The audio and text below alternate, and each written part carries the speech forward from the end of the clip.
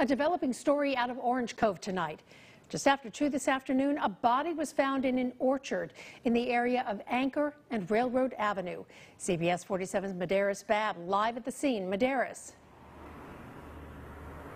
A Fresno County spokesperson tells me that it was a cyclist that found the man's body dead this afternoon in this orchard behind me. Investigators are calling the death suspicious because the body was found here in this orchard. The sheriff's office does not know the time of death, but investigators believe the body was there for quite some time. Lieutenant Brandon Purcell says there is a large homeless population that stays in the orchard, so deputies will be here all night interviewing people and looking for evidence. Purcell says he is not clear if this is a homicide. It's just too early to tell. There are some things at the scene that are a little bit less than usual, which we're going to be following up on, but at this point it's just too early in the investigation to be able to tell you exactly how this person died.